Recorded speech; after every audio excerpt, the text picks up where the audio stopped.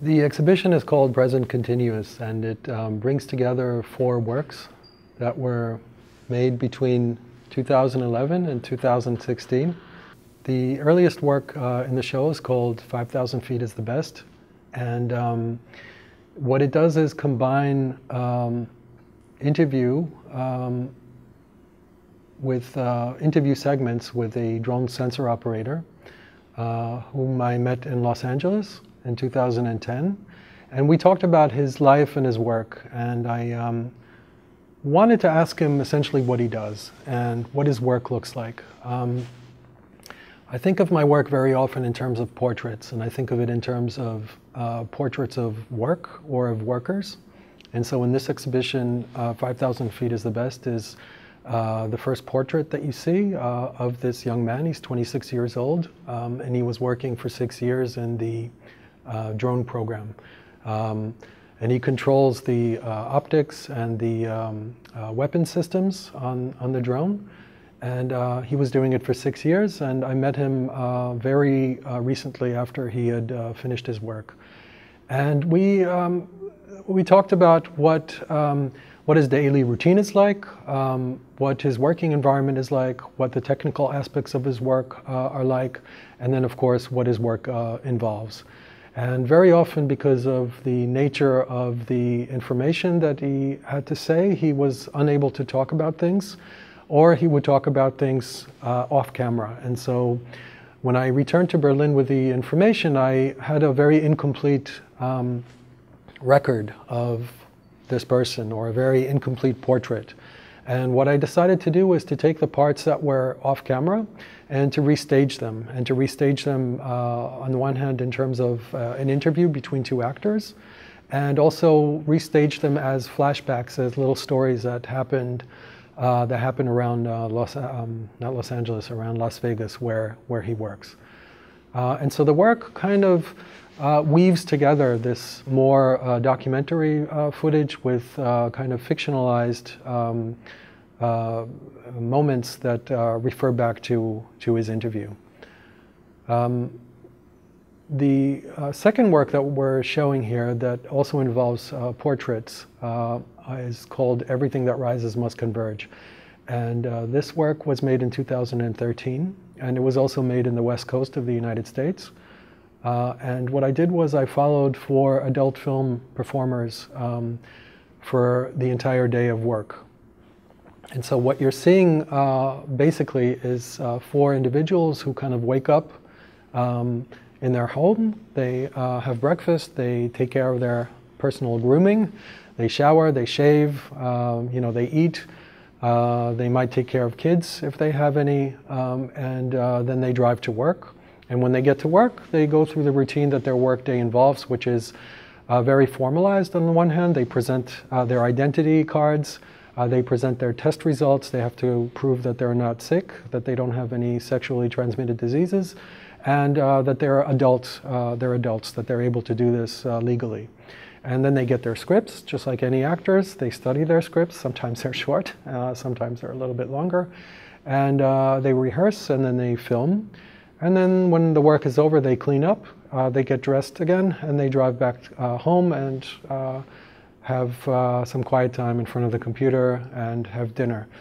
So their life is very routine and obviously very similar to our lives. And the work, what it tries to propose is a kind of a perspective, a simultaneous perspective into the lives of 4 individuals who have sex for a living and have it filmed as well. If we connect these 2 works, both of them are portraits, as I said, but they're portraits of workers whose work has a massive effect on us. It has a very visible footprint in the world, but is nevertheless very hidden, very secretive. So for the drone sensor operator, obviously the work is secretive work, it's top secret work, it's defense work, it involves US military interests, and it involves the Army and the CIA.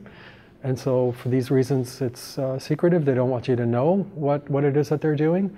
And for the adult film performers, the work is typically made public after it's edited and produced as a film, but it's never, because of what it is, obviously, it's never public.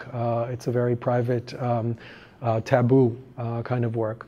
So what I tried to do in these portraits is to negotiate this notion of what this work is. On the one hand, to reveal something. There's a kind of a voyeuristic impulse that is addressed in the work, but then there's also a play with that voyeurism. In other words, in terms of what viewers' expectations might be, the work plays a little bit with that. The other two works that we're showing are called Continuity from 2012 and Spring from 2016. And the works are connected to each other and also to the other works that we're showing. I also think of them as portraits. But unlike 5,000 Feet and Everything That Rises, these are fictionalized stories.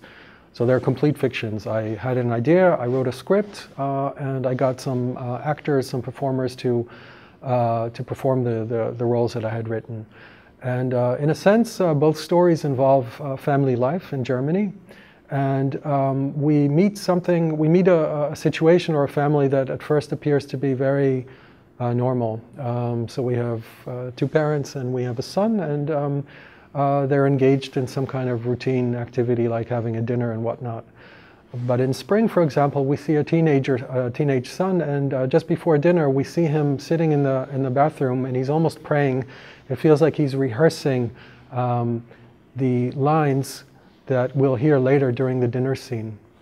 So if you're watching carefully, you understand that this notion of family life that the work is presenting in Spring is very much one that is related to role-playing and to scripting. Each one of the characters is actually coming together in order to put together this scene of family life. It's a very scripted scene, but it feels very naturalistic. And so they have their dinner, they have their argument, and then later on they will rehearse this on Skype again. So the work plays with this notion that the experience that we have, even in the most basic components of life, as in inside a family, and then in a broader sense, collectively in society, when we think about things like mothers, fathers, sons, soldiers, criminals, prostitutes, film performers, military people. What the work tries to do is to put together stories about them that highlight the degree to which role-playing is involved and that scripting is involved.